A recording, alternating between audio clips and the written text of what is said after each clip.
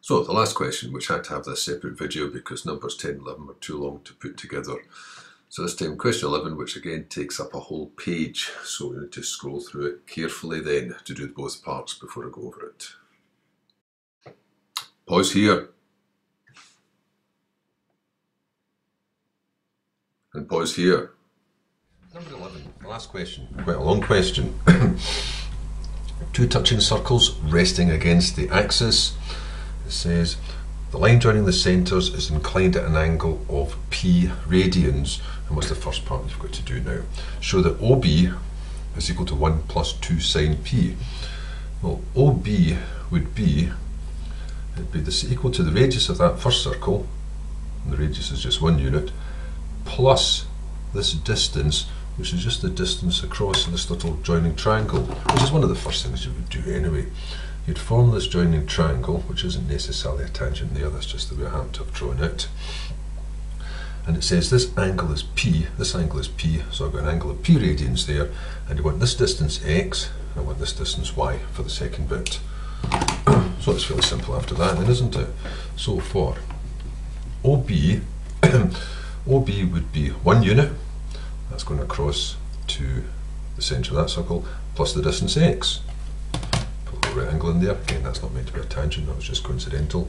So I've got 1 plus X, 1 plus, now, X over this distance, which again is 1 unit and 1 unit, which will be 2 units, X over that makes the sine of it.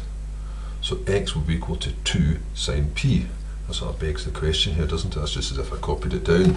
So maybe I should write it down at the side here. X over 2 equals the sine of P, which means X equals 2 sine P. Then I can put it in. So 1 plus 2 sine P. That's the first bit. 2.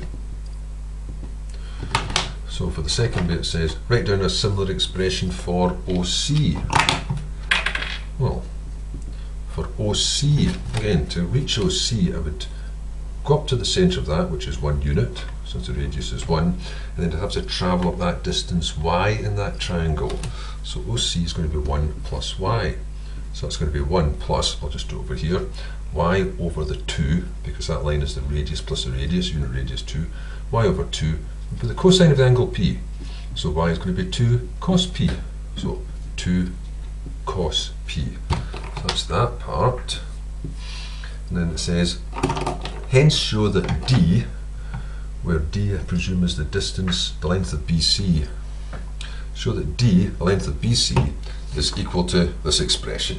Right, well BC is just going to be that right angle triangle. So we've got BC squared would be OB squared plus OC squared. So that would be 1 plus 2 sine P squared plus 1 plus 2 cos P squared. Now I'll just rattle through that. So there we go, squaring this bracket then, so it's going to be square the first one, twice the product, 4 sine P, square the last 4 sine squared P, same again, square the first one, twice the product, 4 cos P, square the last 4 cos squared P. Now gathering it up, there's 1 and 1 makes 2, now there's 4 of lots of things, but putting the sine squared P and the cos squared P together will be useful, but the other ones, even though they've got 4s, they're wanting them separate in the answer, so leaving that as 4 cos P plus 4 sine P. Well, sine squared and cos squared equals 1, so that's just going to be 2 plus 4, which is 6. Plus 4 cos P plus, 4 sine P is equal to, and it says, work out D, which is equal to that, which is D squared. Right, part B, 1. Express D squared, which I've rewritten here, in the form of 6 plus K cos P minus alpha. Right, well that's just the wave function again, isn't it, apart from having that additional 6. So that 6 is just a constant, it's going to sit at the side, so I'll expand that, that'll be k times cos P cos alpha plus, sine P sine alpha. I'll expand that out, so 6 plus k cos alpha, extracting and emphasising the coefficients of cos P, plus k sine alpha of sine P, equating the coefficients. k cos alpha is the coefficient of cos p. The coefficient of cos p is 4, so k cos alpha is 4. K sin alpha is the coefficient of sine. The coefficient of sine is 4, so that's also 4. So I've got these two simultaneous equations. Standard techniques for that. I'll do this over here. If you square them and add them, the cos's and sines will disappear by that same process. Cos squared sine squared makes 1. Leaving you k squared is 4 squared plus 4 squared.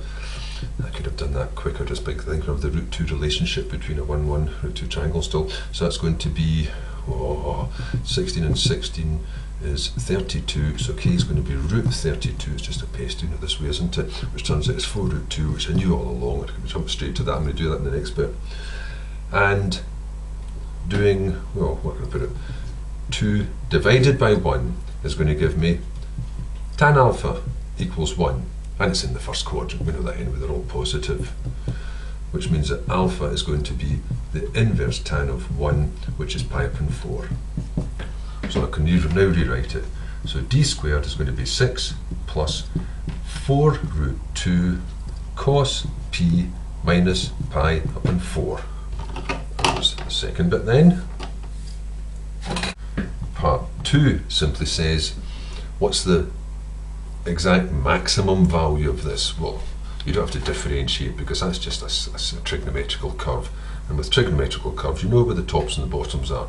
They go up and down by their amplitude, unless of course they've been shifted as well. Then they'll go up and down by their amplitude over the vertical shift. So the highest this will get to is 6 plus 4 root 2. So when it says here what's the maximum value, the maximum will be 6 plus 4 root 2, and that will happen when the cosine would normally reach the top. That would happen when its angle is 0. It's 6 per 2, and that happens when p minus pi upon 4 equals 0. In other words, when p equals pi upon 4. So that's the answer to part B. Maximum value is 6 plus 4 root 2 when p equals pi upon 4. Part C. 1. Show that OB, the length of OB, in the special case when you've sorted that out, so it's pi upon 4, so everything's at 45 degrees, so that will also be a 45-degree triangle. Alright, pi upon 4. Now, 45-degree triangles, you don't need to mess about with Pythagoras and so on when you've got a 45-degree triangle. The simple ratio of the sides in an isosceles, rather 45-degree triangle, is 1 root 2, which means if you know the length of one of the short sides, this side would be root 2 times it. Or if you know the length of the long side, the short side will be the long side divided by root 2. Right, so using that principle, which is what you could have done when you were finding that k, because you had a 4 and a 4, obviously two short sides, 4 root 2. Anyway, so the OB is that. Well, you already had the OB from the first part was 1 plus 2 sine p, but it's the case where sine is pi upon 4. So you've got 1 plus 2 times, and sine pi upon 4 is 1 upon root 2, so you've got 1 plus 2 over root 2, and 2 divided by root 2, that takes out one of the roots, so you've got 1 plus root 2. So OB equals 1 plus root 2. That was for part 1. To find the exact length of BD, oh sorry, didn't mark that in, BD, well, BD, again, BD is a right angle, isosceles right angle triangle, because that's 45 degrees there. 45 degrees because of the right angle. BD is the biggest side. So BD would be, using the ratio, if that's the biggest side, the two short sides will be the big side divided by root 2. So BD will be 1 plus root 2 divided by root 2. So root 2 into root 2 goes 1, so it's 1 plus 1 over root 2. Or, if you will, 1 plus, just rationalise the denominator, multiply the top bound by root 2, 1 plus root 2 over 2, if you like, whichever. So that's that part. And then it says, for the last bit, using your answer to be part 2,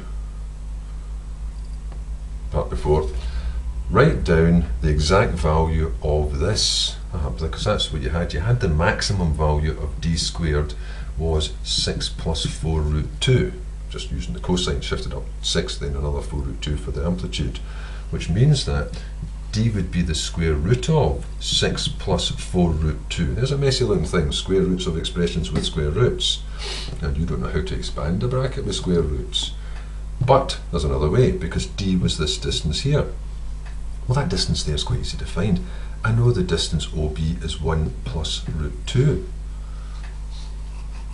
Which means that, if that distance is that means that the distance BC, which equals d, will be root 2 times 1 plus root 2, just from that triangle, which gives me root 2 plus 2, or 2 plus